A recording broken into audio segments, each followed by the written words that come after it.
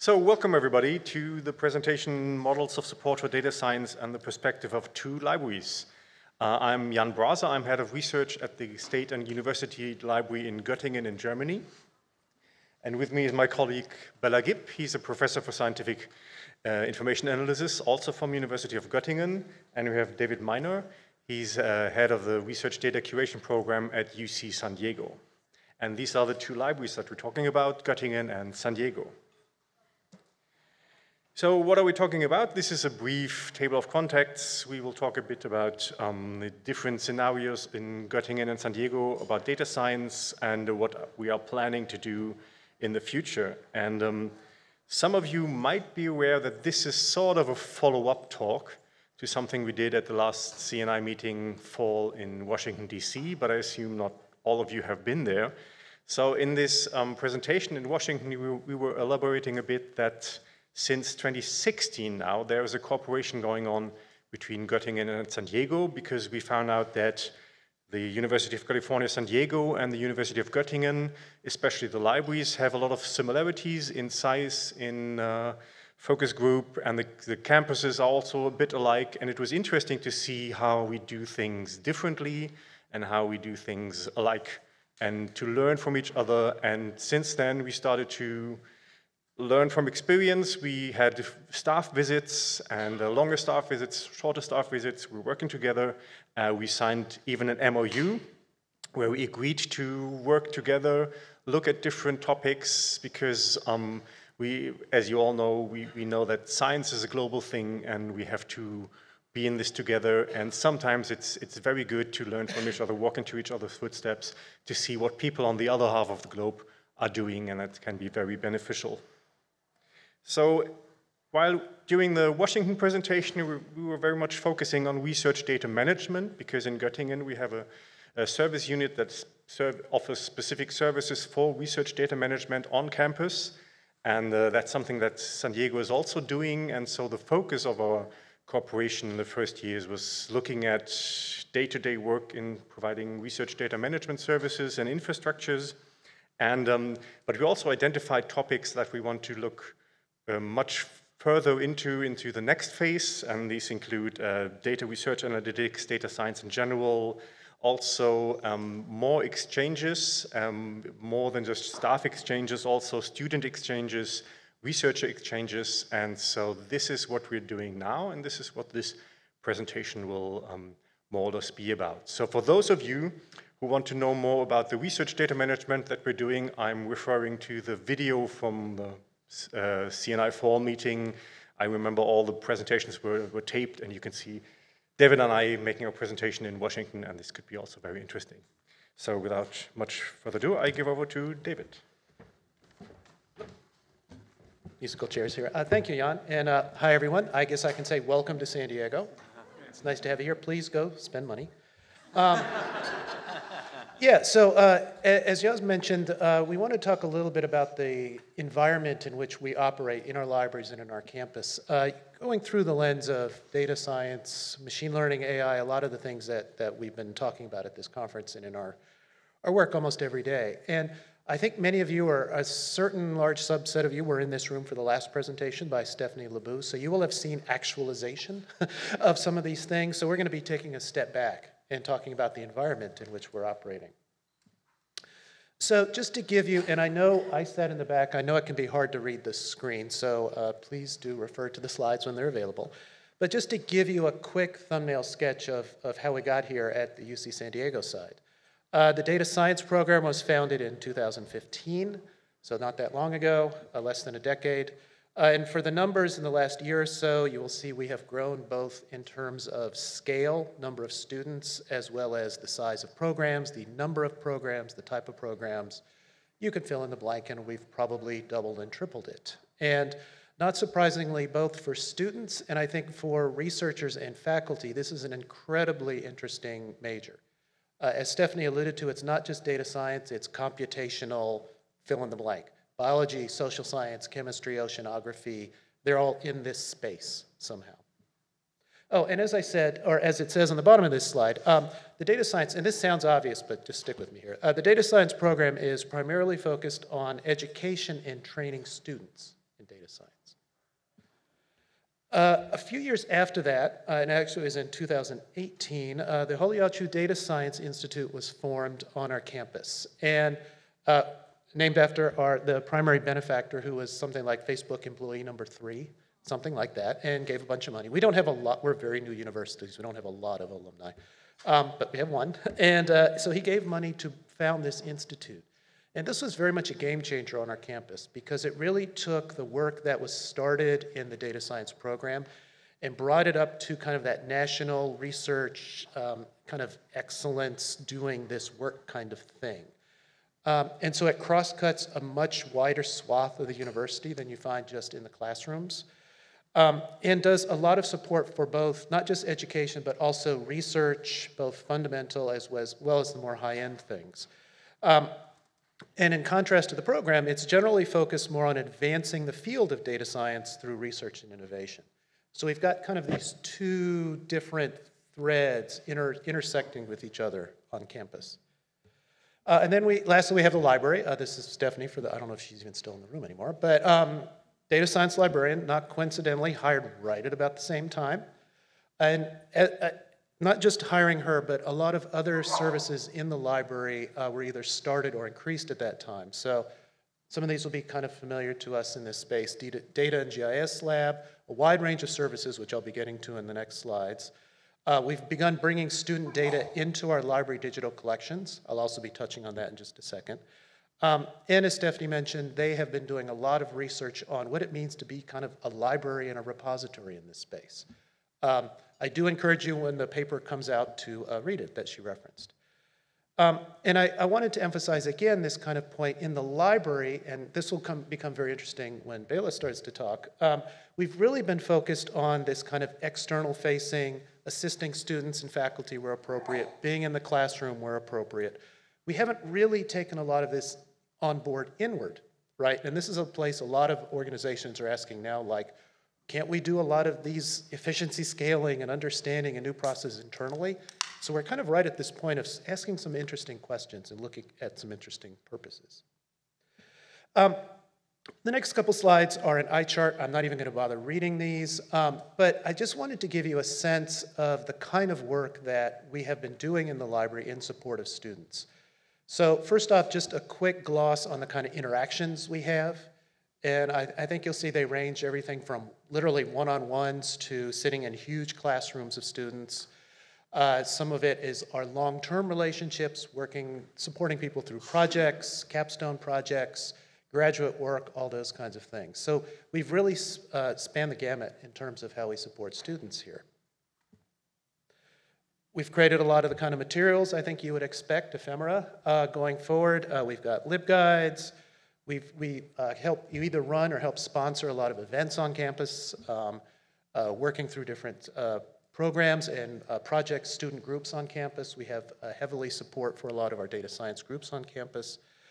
And we've also been working on, as you saw in the last presentation I'll be talking on just a moment, actually bringing student data science student, there's a lot of data in that word, data science student data into our data repository.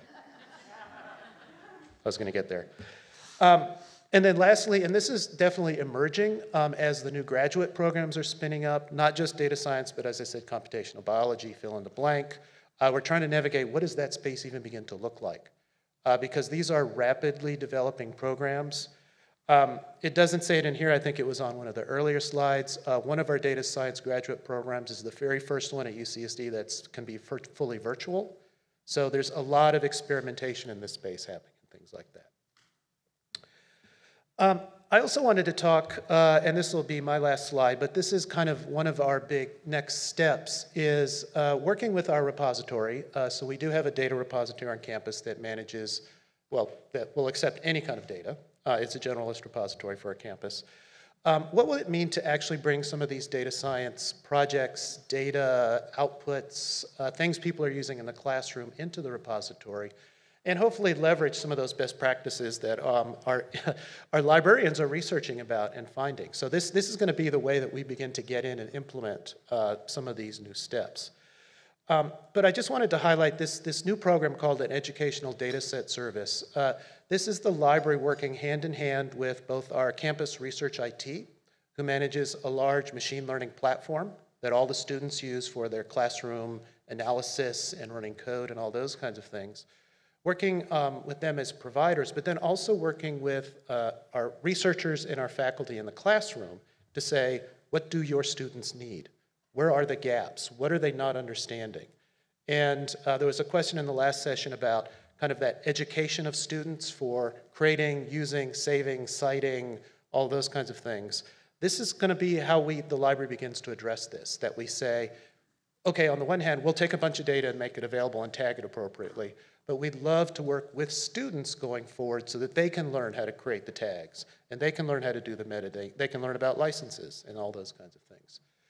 So this is actually a pretty exciting development for us, and I think it's going to be the first step in some of the things you're going to see starting on the next slide, where we're going to begin to dip our toes into what does it mean internally to take on board some of these processes, and maybe even what does it mean to begin to work with these students directly in the library, these data science students of all different levels. So again, that was a very quick gloss. I'm happy to answer questions either after or after the presentation. And then I'm going to hand it over to Dr. Gipp. Thanks, David. Hello, it's actually my first time here at the conference. Nice to meet you all. My name is Bela Gipp, and I'm from the University of Göttingen. And in Göttingen, the University Library and the university, they work very closely together. And I'm a faculty member of the computer science department, but actually, for example, our offices are in the State Library. So although we are computer scientists in our group, we work very closely with the library, of course also with Jan, who's working there in the research department, and we have joint projects. And yeah, I'm very thankful that we have now this collaboration also with David and his team, and working together on interesting research projects, mostly related to libraries and establishing this exchange program. So in case you don't know, Göttingen, I mean, it's not probably most of you haven't really heard of it, I don't know. So it's in the very center of Germany, as you see on the Google Maps. So it's really, I think, Jan, maybe you know, I think this is only a few kilometers away from the most central point in Germany. And yeah, on the right you can see the library, and we are located actually in the historical building. And that's our research group. And in the next few slides, I'd like to give a brief overview what we're working on. So the core research areas are information retrieval, so finding relevant information, kind of what Google is doing. Then natural language processing is a research field that is getting more and more important for us. I would say most of our doctoral students now work on natural language processing, and we also work on using blockchain technology for archival purposes. So yeah, the foundations are data science, artificial intelligence, and information visualization. So in natural language processing, we have various different projects, and I'm very curious what actually the first project is, maybe where we collaborate. But I mean, you all know ChatGPT and all the possibilities that large language models offer, and I'm sure that there will be some really interesting areas to collaborate. Another field, as I said, are literature recommendations. So we develop recommender systems for literature, and developed in this area also some algorithms, and have a system to evaluate our algorithms. And another area is plagiarism detection, although I have to say I think this is soon an area of the past, because with generative AI, the whole idea of plagiarism, I think, will just change. No one will just copy-paste. You will use AI to rewrite something, and but also identifying texts that were generated using AI is something that we work on. Although I'm not even sure whether that's something that we will need in the future, because I think you shouldn't forbid the students to work with systems that use generative AI to write text. So it's a difficult question, and I don't really have an answer for that at the moment. Another field is intellectual property protection, and we developed some systems that use blockchains, distributed ledger technology, to embed timestamps in these blockchains, which can also be relevant for archives and digital libraries. And we work on analyzing news. So, for example, that you can identify media bias and similar things. So these are the main research areas. And the last one, math information retrieval. So maybe if you, I'm sure you all have used Wikipedia. Whenever you see a formula displayed within Wikipedia, that's actually developed in our group, this representation. So we want to make sure that you don't just have an image with a formula, but actually the formula can be embedded. And that's something one of my group members actually developed, and that is now rolled out in Wikipedia worldwide. So yeah, many interesting areas for research, and I just wanted to give this short overview to show what we are working on. And also, very important, as we plan to have this research and student exchange, that, Jan, do you want to present this slide? Okay, anyways, so we have this, the idea that students from UC San Diego come to Göttingen and the other way around. And there are very interesting possibilities, but not just for students, but also for staff exchange. And I don't want to go into all the details of the programs that also financially support that, because, of course, it also costs money. But you can see here a barcode, and then you can download the slides with the links. So there are interesting programs from the DAAD, which is the German Academic Exchange Organization, and they have some really interesting funding possibilities for that. So, yeah, if you are interested or know someone, please let them know. And I think then I hand over to Jan again. Thank you. So, as I said, we now look back at 8 years of cooperation, and so what we found out in the first phase, that was of course very heavily disrupted by the COVID pandemic, where we did not meet as much as we wanted to. But we have benefited very much from learning about each other, because we saw that libraries all over the world, they face very, very similar issues. And of course, the way that the libraries in the different countries and different domains deal with these issues are different, of course, relying on the individual culture, on the funding scheme, on the financial situation of the library. And but the general questions are all the same. And we found out that it's very helpful to see what are other people doing, and also sometimes invite people from other communities, especially other libraries, as critical friends, and let them have a look at what you're doing. So we had colleagues from San Diego being at Göttingen, and we showed them, this is the way we do things, and what do you think about that?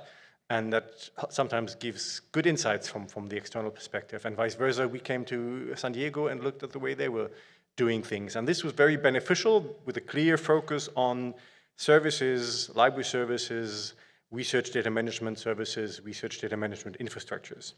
And now as a next step, we saw that this whole cooperation started from the libraries, but it's now slowly spread into the whole universities. So it's no longer just the University of Göttingen Library and the UCSD Library, but it's now the whole universities, the whole campuses that have an interest in learning from the other partner around the globe. So actually focusing on data science, firstly on the different topics that Bela was presenting as actual topics, where his team can work with David's team, and also the folks at UCSD from the data science division, and see if there is interesting topics for joint proposals. The other thing that we wanted to do is also help our cooperation by having individual exchanges. And these are, of course, researchers exchanges, but as Bela presented, there are nice funding opportunities for students. So we actually have good funding opportunities for California students to come to Göttingen and vice versa. And it actually fits a very nice gap, and it's very the right thing to do, because as I learned in the master program data science for the UCSD students, in the first year of their master program, they actually have to make a project. and it's mandatory. And Bela's team and we at the library, we have a lot of projects where people actually can work. And of course, we also invite Californian students to come and work with us. And vice versa, our students are encouraged to come to go abroad for a semester into a different country. And they have interest, of course, going to California. So we believe that with this exchange of students, we will bring our cooperation to the next level. And interestingly, there are funding opportunities by the German government for that.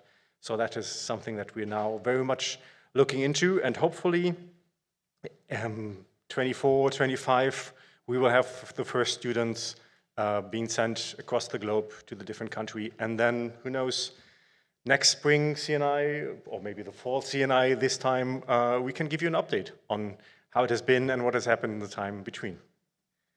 So that's all from us, and we very much welcome you to give us some questions and give us some statements and see what you're thinking about it.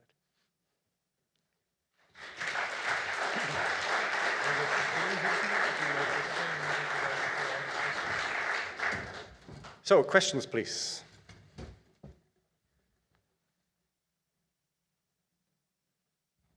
I know there's a refreshment break, but I'm not quite sure if they already have.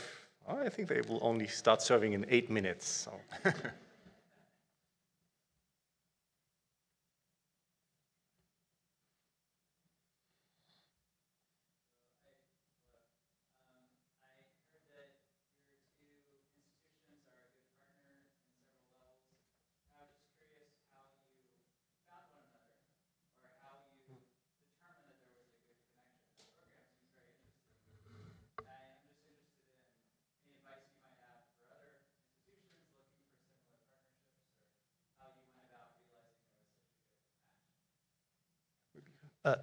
So. The first part of your question, how and when and why we met each other, interestingly enough, was at a CNI meeting.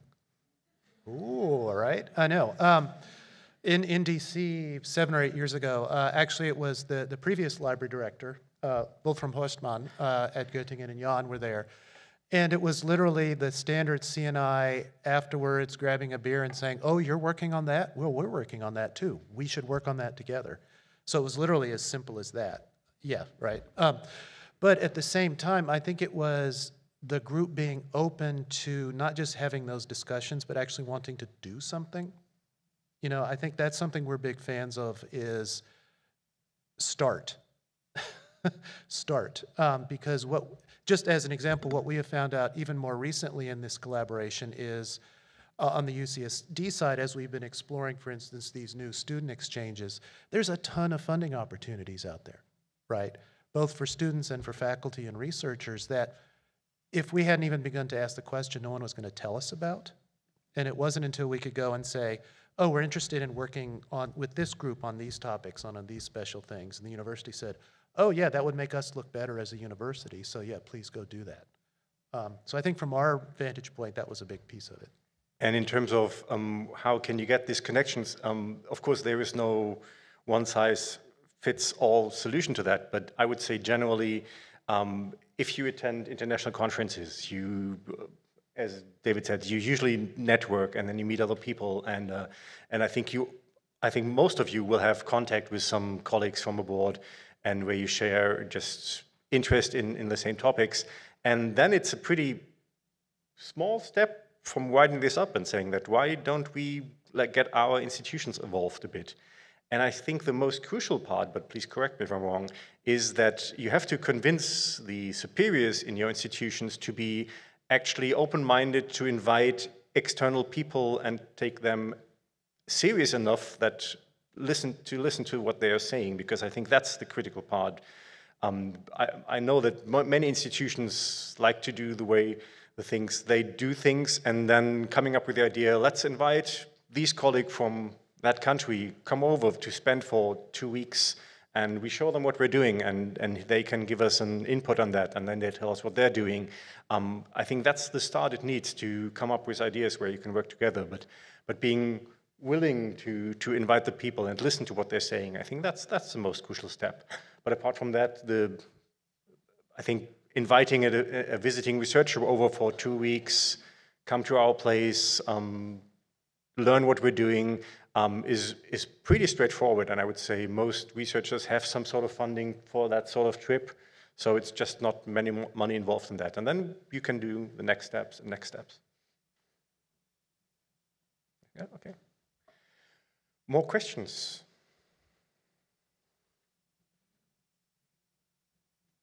Okay, it seems we've blown you away.